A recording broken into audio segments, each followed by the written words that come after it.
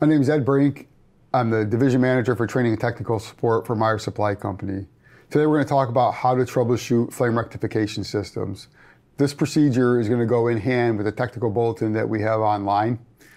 This procedure is going to be the same for most root furnaces except for the 96V, the 97V, the 98V furnace. The only thing that will be different on the RGRM furnace would be the flame sensor voltage. So we're going to talk about the most common things that we see when it comes to flame sensing problems. We want to be able to check the polarity of the power supply coming in, the phasing of the secondary of the transformer, the flame sensor voltage, the chassis ground, and then we want to be able to measure the actual flame current going to the control board. In order for a flame rectification system to work, the control module is going to send out an AC voltage to the flame sensor. The flame voltage is going to stay there until we have a flame. Once flame is established, the AC voltage is going to travel through the flame to burner ground, and it's going to create a microamp DC signal. That DC signal is going to travel back to the control board. The control board is going to sense that signal and verify that we have established flame.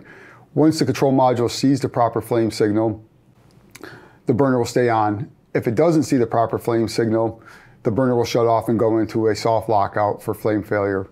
There are a bunch of things that could attribute to a bad flame signal. One being that the power supply coming in is incorrect.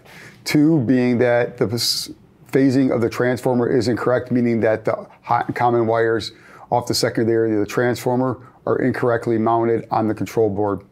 We could have low sensor voltage on an older root furnaces. There's a Molex connector between the blower section and burner section that can create an increased resistance, reducing the voltage down to the flame sensor. We could have a bad chassis ground, and we could just have a bad control board or a flame sensor. So we're going to go through the steps on how to troubleshoot and check the flame rectification system, and we're going to start with the voltage supply checks. So in order for the furnace to work correctly, you have to have the right power supply coming in, and you have to be at the right voltage. So in order for us to verify that, we're going to take a meter and select the voltage, AC voltage scale. And we're going to check our power supply coming into the furnace between the black wire and the white wire of the plug, or if you don't have a plug, wherever L1 and L2 on the board lands. So once we apply power to the furnace, we're going to get a voltage of about 121 volts AC. So we verified that we have the proper voltage. What we have to verify next is that we have the right polarity. Having the right polarity means that the black wire is actually connected to the hot terminal in the control or in the circuit panel. So what we're going to do next is we're going to leave our lead on the black wire, and we're going to remove our neutral lead, and we're going to connect it to chassis ground. It should have the exact same voltage, in this case 121 volts. So what this is telling me is that the black wire is connected to the hot leg of the circuit panel. So we verified that we have the right polarity.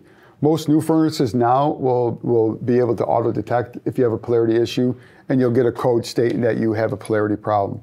So the next thing we want to do is check the phasing of the transformer.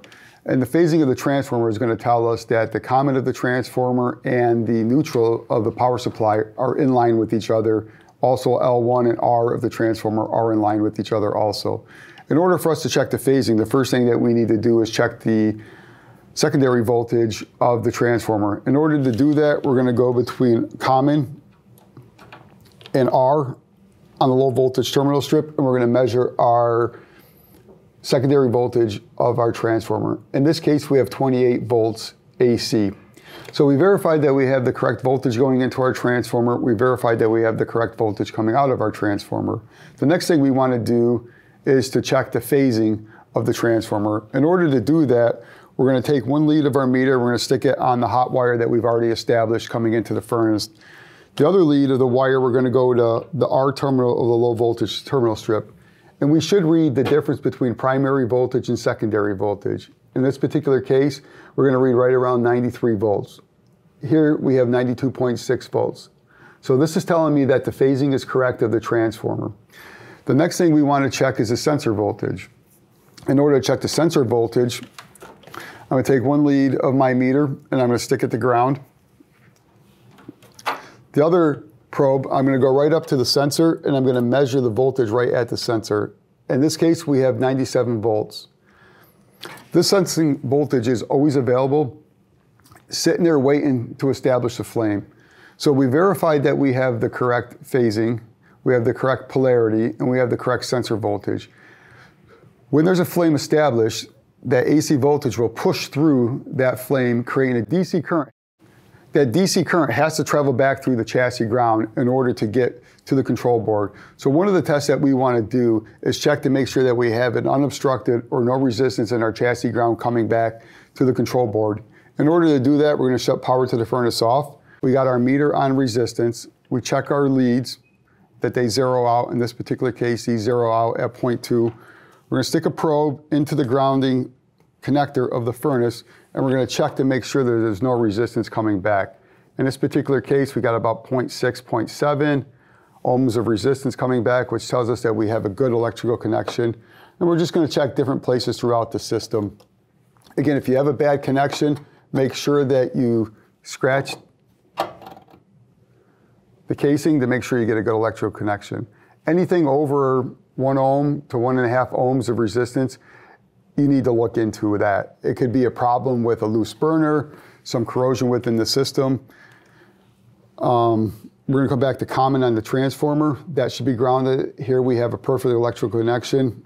And then we're going to check between the neutral wire coming in to make sure there's not a problem on the power supply side. So we verified that we have a good chassis ground for that flame current to travel from the burner all the way back down to the control module. The next thing we want to do is we want to check our flame current. In order to check our flame current, we need to put our meter in microamps DC. We need to remove the flame sensor, and we're going to put our meter in series with the flame sensor, making sure that we have good electrical connection between the probe tip and the spade connector.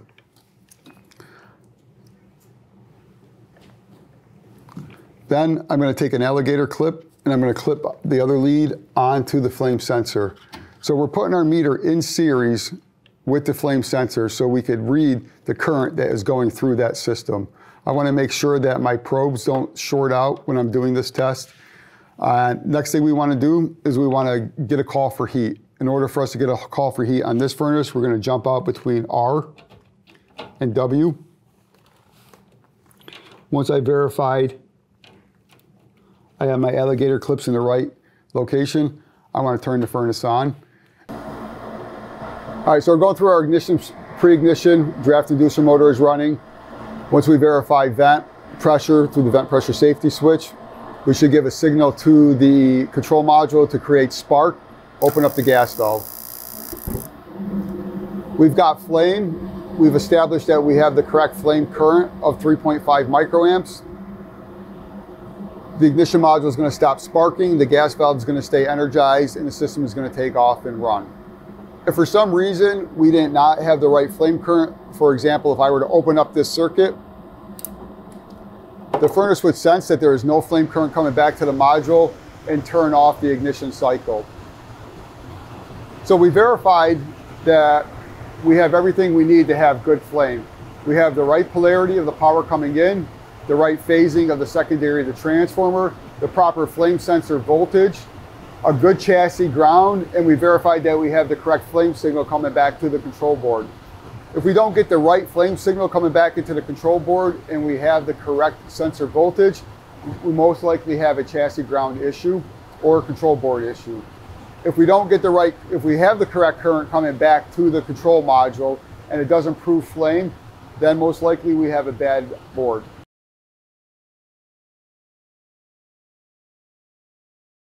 So in conclusion, in order to verify and check the flame sensing circuit of a furnace, the first thing you need to do is verify that you have the correct polarity of the power coming into the furnace, meaning that the L1 wire is actually connected to the hot leg of the circuit panel.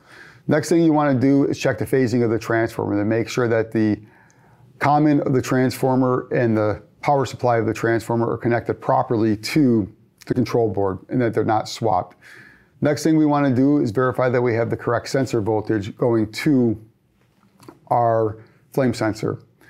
Then we want to verify that we have a good chassis ground so that their flame signal can travel back to the control board. Once we verify that we have a good chassis ground, we actually physically want to check the flame sensing signal. If our voltage to our flame sensor is low, then we may have a resistance somewhere in the circuit between the power supply board and the flame sensor. If we have a high resistance on our chassis ground, that's going to create a low current coming back to our board. We need to find and rectify that situation. If we have the right flame sensing signal coming into the control board and the control board can't prove that there is flame, then the board is bad. If you have any other questions, please refer to our technical bulletin online. Thank you.